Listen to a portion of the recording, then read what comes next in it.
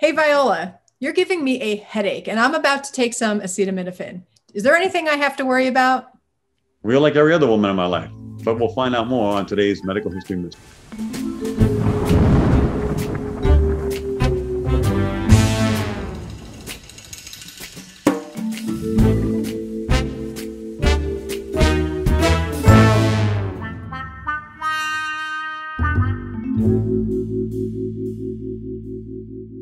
Okay, so you're mentioning that there are some dangers associated with taking acetaminophen. Tell me about it. So, acetaminophen has the reputation as being the safe analgesic, and rightfully so, based on all the other information we have on all the other analgesics we use.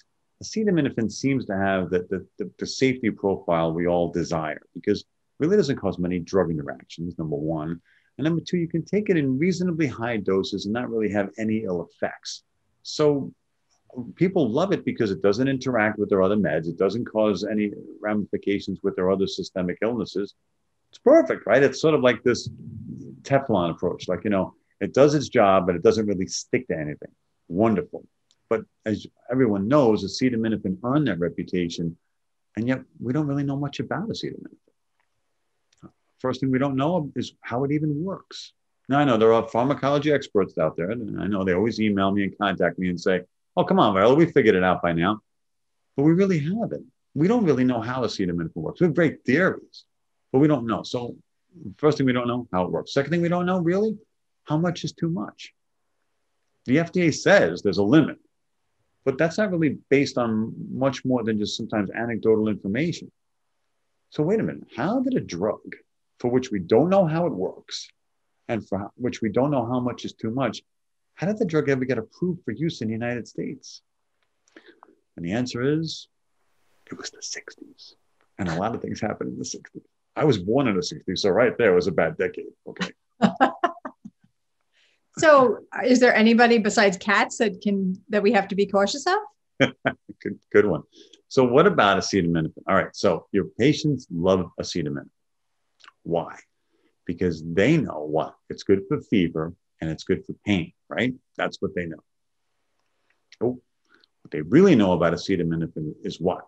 It's good for fever and it's good for pain in babies and children, pregnant women, and old people.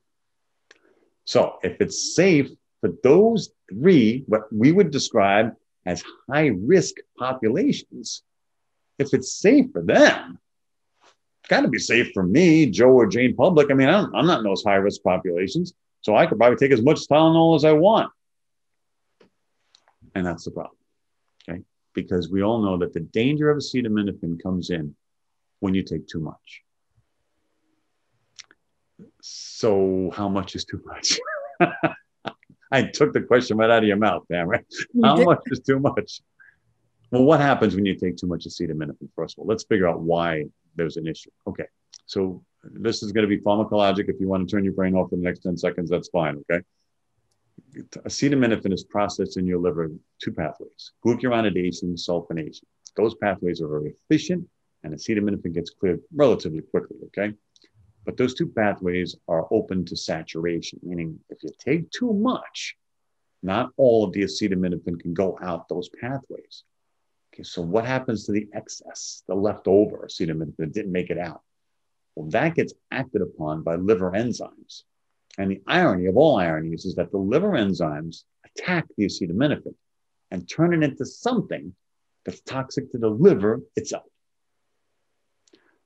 So what does it turn it into? That's the thing. So it turns it into this metabolite that actively destroys liver tissue. Now, okay, how do I survive this? Well, wait a minute. Well, I've taken my doses of Tylenol throughout my life. I didn't get liver toxicity. Okay, first of all, it depends how much you take. So the FDA says the maximum daily dose of acetaminophen is 4,000 milligrams in 24 hours. That's the max, okay? And they say basically if you go beyond that, you're running the risk of liver toxicity. Now, I know plenty of people who come to me and said, guess what, Viola? I took 6,000 milligrams of acetaminophen. I'm just fine. I know. That's because we all have a little bit of a product called glutathione. in our liver. And you can't take it as a supplement. It doesn't work. You can't get it as an injection.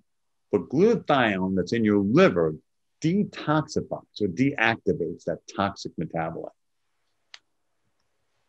But no one knows how much you have. And no one knows how quickly you're going to use it up. Such an idiosyncratic, such a per individual basis that the FDA can't say, for you, it's 5,000, and for you, it's 6,000. Or for you, it's 4,000. So the FDA comes in at 4,000. And the waters get murky from there. Because the manufacturer of Tylenol, the major manufacturer of acetaminophen in this country, says it's 3,000 milligrams. And why would that be? CYA. Couldn't have said it better. So, FDA says 4,000. Manufacturer of Tylenol says 3,000. Why? Why the 1,000 milligram discrepancy? Because the manufacturers of Tylenol know what? You're probably going to take other forms of acetaminophen in that 24 hours.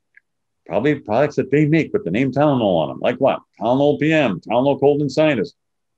And all of a sudden, you've got more acetaminophen. And maybe if you'd started at, let's say, the 4,000 milligram and took those other products, now you can run into toxicity. So the manufacturer of Tylenol suggests this 1,000 milligram buffer to make up for the fact that you might be taking other forms of acetaminophen. I would also assume that the 3,000 to 4,000 milligram limit is really for those who are generally healthy. There's obviously people out there that have different maladies associated with their liver, and perhaps it's contraindicated, or maybe that upper limit should not be that high. Agreed. Now, again, I couldn't have said it better. And that's for your average Jane Joe public, okay, who doesn't have any pre-existing liver conditions, doesn't have any health history or issues to go with. They're just basically ASA1, okay? But what about the patients with pre-existing liver disease or pre-existing health conditions? Okay, so you drink a lot of alcohol, okay? You smoke tobacco cigarettes, not vaping, not cannabis, you smoke tobacco cigarettes, okay? You take a drug like Dilantin.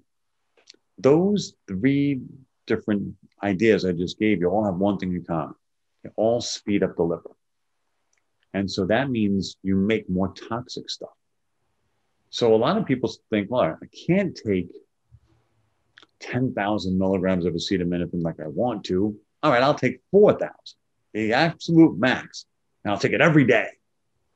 But those other things can confound that now, right? So if you smoke, drink alcohol, there goes the weekend. Okay? If you take Dilantin, all of a sudden now the 4,000 milligram dose that you thought was safe isn't safe for you. So you can get liver toxicity from acetaminophen in 2 ways. Take a massive dose all at once, or take what you think is the maximum dose, but take it every day and have other confounding factors that participate in making it dangerous. So it seems to me that the overlying theme when it comes to over-the-counter medications is, yes, they are called over-the-counter because we can get them over the counter. However, it's still a medication. There are still contraindications and different ways we should be cautious and really be judicious when we're going to use these medications. Couldn't have said it better, because your patient is not a good self-reporter. And I'll leave you with this thought. Let's say you did take 10,000 milligrams of acetaminophen, right? I'm going to take 10,000 milligrams.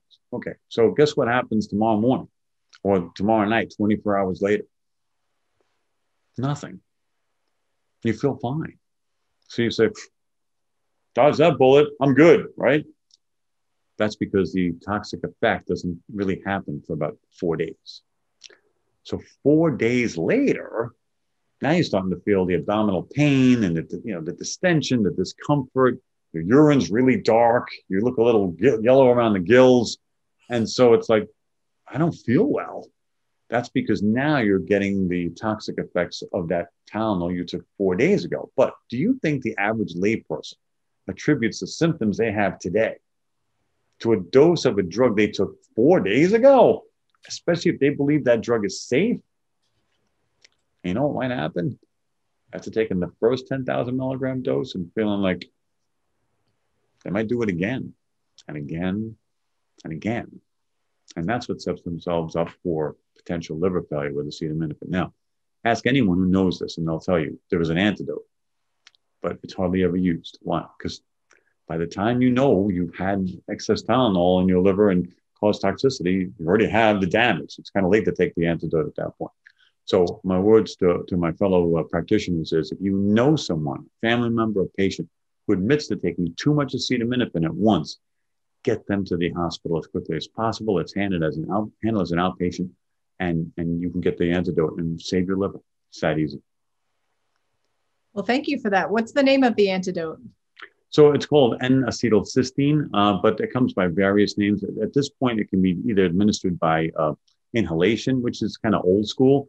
Now they have effervescent tablets that you can use to deactivate that nasty stuff that Tylenol is converted into.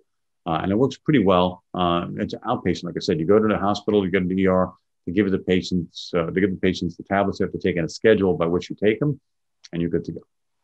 Awesome. Well, once again, we have to be really careful about what we're administering in our practice, but also if we know our patients are taking this on a regular basis, there's definitely some things to keep in mind. So thank you for unlocking that mystery for me, and I look forward to the next one. Thanks so much, ma'am. Always a pleasure. Take care. Bye, everyone.